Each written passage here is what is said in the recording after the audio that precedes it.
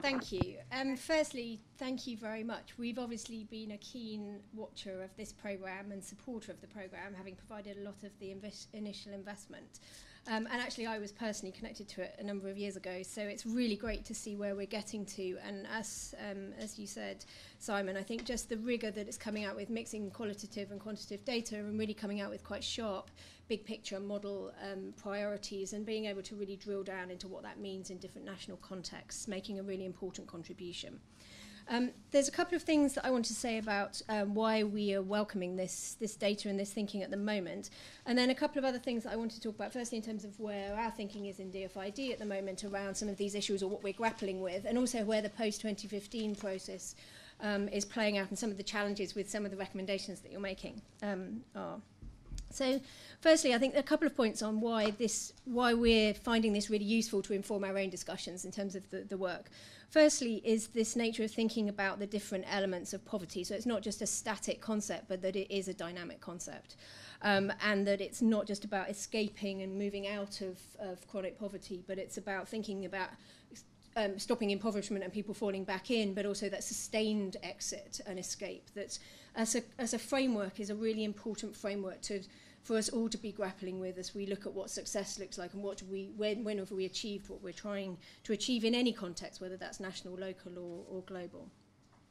And the second part of it is that a really multidisciplinary and multifaceted understanding of what drives poverty and what chronic poverty means to people, and therefore the framework of recommendations that comes out of that. So the combination of understanding assets and shocks, power and inclusion, and political settlements and social and political norms together, and recognising the interplay between those is really important.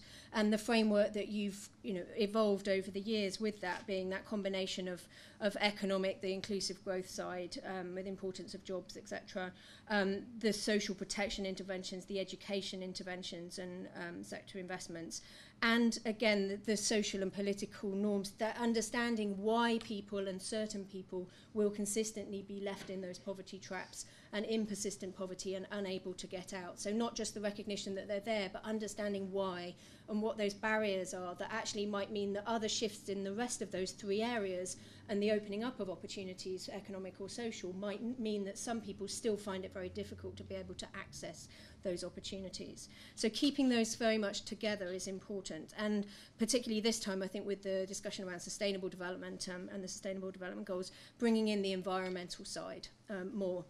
We have just been talking that conflict is potentially missing, although you talk about shocks there, but taking a broader understanding of stability and conflict would be an interesting other angle to take on this, I think. So I think overall it's very much resonating with a lot of thinking that we're doing in DFID at the moment, obviously very much interrelated with the wider global thinking around post-2015 and what does development look like, how do you achieve sustainable poverty reduction, how do you achieve a sustained exit from poverty for a country and a sustained exit from aid and development assistance within that context. And what does it mean to eradicate extreme poverty through sustainable development? What are those big picture models? So having a model that looks at these interrelations with a particular group of those that you need to address to get to zero is a really important contribution, I think, and it helps us to sort of think through when we're looking at our sort of conceptual models and bringing those together. Obviously, we have a strong focus on a number of the different areas, and you've picked up on a range that we consciously invest in for the reasons that we've been talking about today. So economic development is a clear policy priority for us, with a recognised focus around not just high and sustained growth, but also inclusive growth and inclusion of different groups within that process of economic transformation. A clear focus and a long-standing investment and prioritisation of human development, including education, and a real grappling by our education team at the moment as to what does that look like to really drive these transformations that we're all wanting to see in terms of extreme poverty reduction, a real focus on learning and skills, a question, how do we get beyond basic education? We've been a major donor, if not the major donor, in basic education for a long time. How do you get further than that? And from a girls and women's side, we talk a lot about how do you get into the next stage beyond basic education, where it really starts to make that transformational difference for intergenerational poverty transmission. And clearly social protection has been recognised for a long time. We've been proud to be a donor that's been very behind an investment in a critical investments in those instruments that are important both for tackling chronic poverty, but also, as you're talking about, that vulnerability to shocks, but also changes in life circumstances and in different people's abilities and personal circumstances. So it can address a range of different issues and drivers of extreme poverty. Fourthly, that obviously we do a lot of thinking sitting on the social development side, working very closely with governance and conflict colleagues, very clear thinking around political settlement, those importance of those political institutions and norms, and wanting very much to see political thinking to be driving some of this work, and investing heavily in the research side of that as well as the investment side. And finally, obviously, we're thinking a lot about how this relates to the environmental side as well, recognising that it's not extreme poverty or sustainable development, it's not an either-or situation, but it's very much looking at how climate change and how, whether or not we live within our resources or the limits of natural resources and how we can protect those are actually going to shape whether or not we can achieve extreme poverty eradication over the years. So a range of priorities there, and I think that this helps us to think through with a particular lens on getting to zero, think through the different dimensions of those multi-sectoral approaches.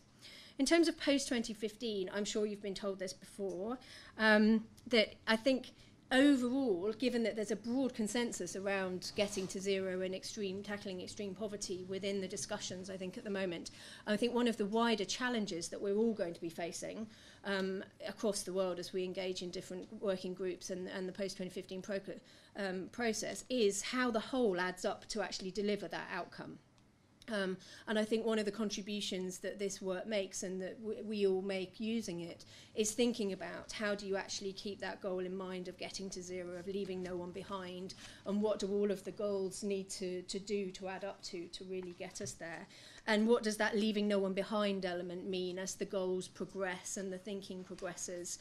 How do we make sure that we keep that essence that was very much there in the high-level panel report about a goal is not achieved unless everybody is part of that and participating in that progress?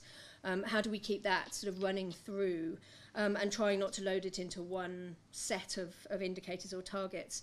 I would say if I was sitting on the data side, and one of my colleagues is here in the room, that I might be slightly daunted by your list of proposed targets and indicators.